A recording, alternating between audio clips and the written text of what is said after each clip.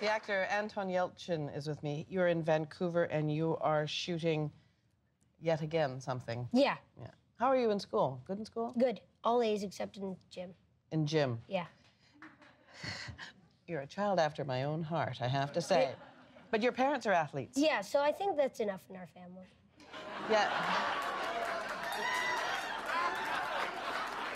Making their first appearance in a professional competition, the former stars of the Leningrad Ice Ballet. Irina Karina and Viktor Yelchin from the Soviet Union. 38 years of age, Viktor. He has a lot of experience. These two now married and live in Los Angeles with their 7-month-old son. This is the beginning of a new career for them and a new life.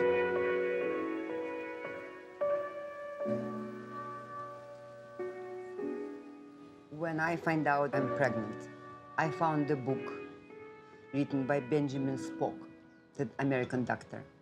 And I was just follow everything what he was writing about pregnancy, what to think, what to look at. And I was going to most beautiful places in Leningrad because he was saying that your child can feel it, can see it, can sense it. He's already growing up in you. So I was very happy. I was extremely happy that I have a baby.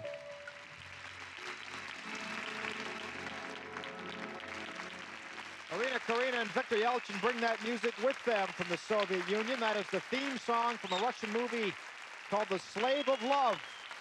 Irina already was pregnant, and I saw the situation in Soviet Union was really scary. Anti-Semitism is on the rise in the Soviet Union. 5 years ago, no one would have said there is any anti-Semitism. Today, there is. Everything was Jew fault.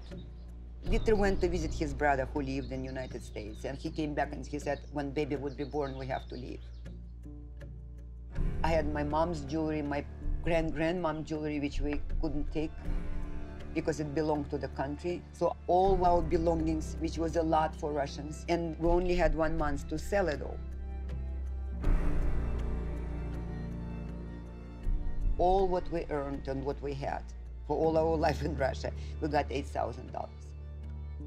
But it doesn't matter how much, we didn't need it. We had Antosha.